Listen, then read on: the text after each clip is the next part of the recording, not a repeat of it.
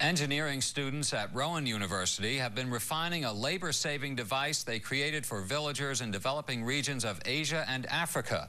The people of a South Indian village tried out 2 versions of the mechanical grain crusher last winter and gave the students here enough feedback to keep them busy through the spring term.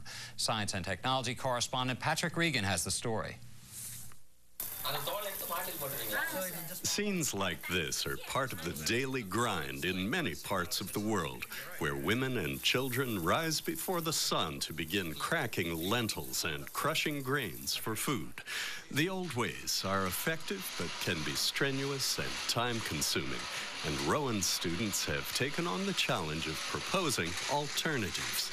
When 2 grain crusher prototypes made the trip from South Jersey to southern India, the way was smoothed by the locally active Dawn Foundation.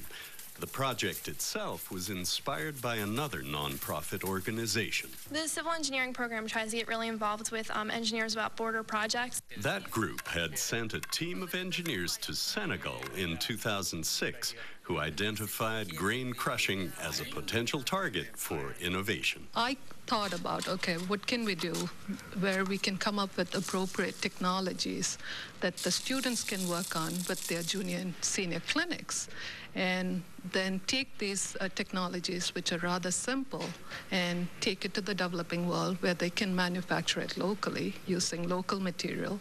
The machines that took shape here, powered by bicycle-like drive systems, got their first real test in the community center of a village called Sengal Padai.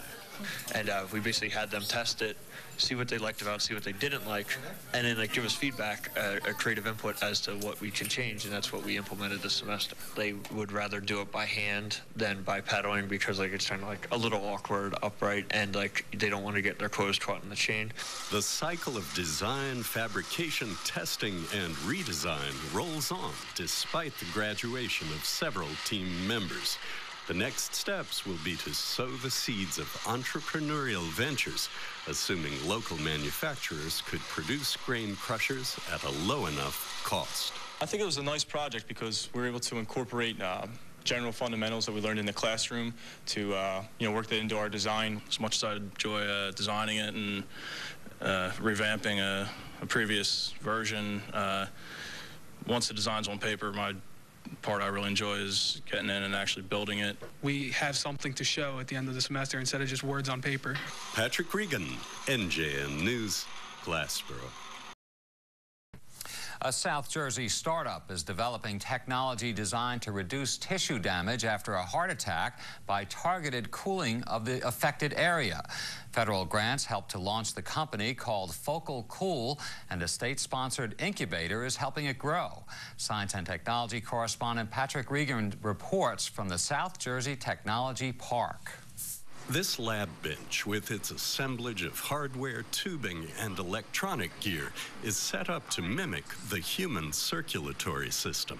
It's a very rough approximation, but realistic enough to test an idea in progress. The people of Focal Cool are working to add a new capability to so-called guide catheters, surgical tools used to deliver balloons and stents to coronary arteries.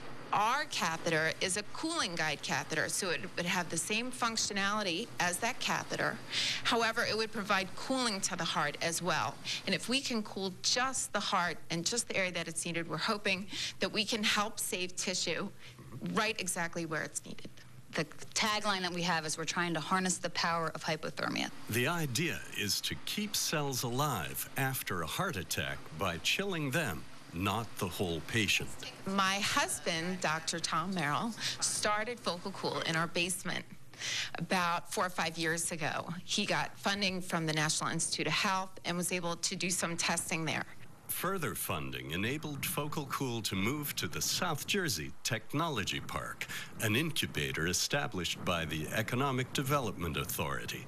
Close links to Rowan University have given the fledgling company access to diverse kinds of expertise. It, in turn, has provided jobs for graduates and even for current students.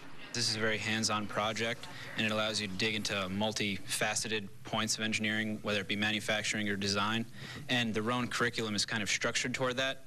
Much of the work now is aimed at characterizing prototypes and considering how to make the devices easy to use and economical to manufacture. The road toward clinical trials is a long one. And I've also recently been trying to delve into potential other ways our catheter can be used. It's very much fits into the same kind of an idea for stroke patients. So when you have a stroke that's localized, you have a blockage in the brain and you can't get blood to that area. So the idea is the same, where we could try to use hypothermia to try to save that tissue. Patrick Regan, NJN News, Mantua Township.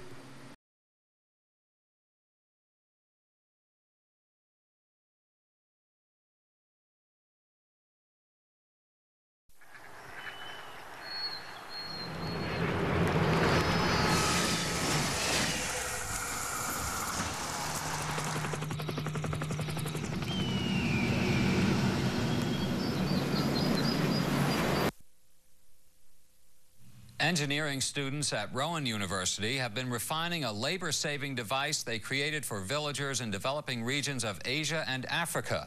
The people of a South Indian village tried out 2 versions of the mechanical grain crusher last winter and gave the students here enough feedback to keep them busy through the spring term. Science and technology correspondent Patrick Regan has the story. Scenes like this are part of the daily grind in many parts of the world, where women and children rise before the sun to begin cracking lentils and crushing grains for food. The old ways are effective but can be strenuous and time-consuming, and Rowan students have taken on the challenge of proposing alternatives. When 2 grain crusher prototypes made the trip from South Jersey to southern India, the way was smoothed by the locally active Dawn Foundation.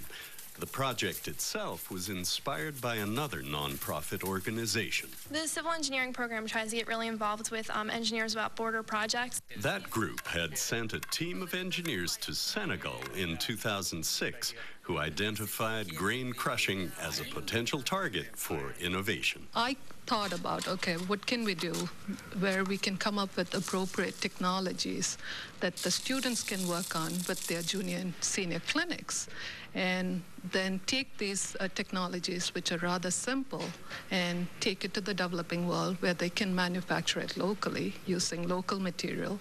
The machines that took shape here, powered by bicycle-like drive systems, got their first real test in the community center of a village called Sengal Padai. And we basically had them test it, see what they liked about it, see what they didn't like, and then give us feedback, a creative input as to what we can change, and that's what we implemented this semester. They would rather do it by hand than by pedaling because it's kind of a little awkward upright, and they don't want to get their clothes caught in the chain. The cycle of design, fabrication, testing, and redesign rolls on despite the graduation of several team members.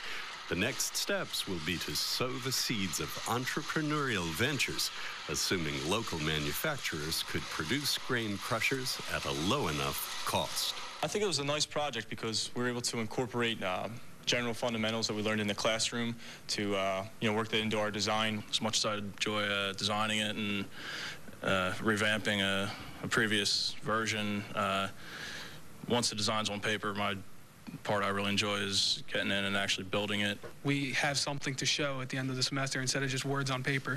Patrick Regan, NJN News, Glassboro. A South Jersey startup is developing technology designed to reduce tissue damage after a heart attack by targeted cooling of the affected area. Federal grants helped to launch the company called Focal Cool, and a state-sponsored incubator is helping it grow. Science and technology correspondent Patrick Regan reports from the South Jersey Technology Park. This lab bench, with its assemblage of hardware, tubing, and electronic gear, is set up to mimic the human circulatory system. It's a very rough approximation, but realistic enough to test an idea in progress. The people of Focal Cool are working to add a new capability to so-called guide catheters, surgical tools used to deliver balloons and stents to coronary arteries. Our catheter is a cooling guide catheter, so it would have the same functionality as that catheter. However, it would provide cooling to the heart as well. And if we can cool just the heart and just the area that it's needed, we're hoping that we can help save tissue right exactly where it's needed. The tagline that we have is we're trying to harness the power of hypothermia. The idea is to keep cells alive after a heart attack by chilling them, not the whole patient. My husband, Dr. Tom Merrill, started Focal Cool in our basement about 4 or 5 years ago. He got funding from the National Institute of Health and was able to do some testing there. Further funding enabled Focal Cool to move to the South Jersey Technology Park, an incubator established by the Economic Development Authority. Close links to Rowan University have given the fledgling company access to diverse kinds of expertise. It, in turn, has provided jobs for graduates and even for current students. This is a very hands-on project, and it allows you to dig into multifaceted points of engineering, whether it be manufacturing or design, and the Rowan curriculum is kind of structured toward that. Much of the work now is aimed at characterizing prototypes and considering how to make the devices easy to use and economical to manufacture. The road toward clinical trials is a long one. And I've also recently been trying to delve into potential other ways our catheter can be used. It's very much fits into the same kind of an idea for stroke patients. So when you have a stroke that's localized, you have a blockage in the brain and you can't get blood to that area. So the idea is the same, where we could try to use hypothermia to try to save that tissue. Patrick Regan, NJN News, Mantua Township.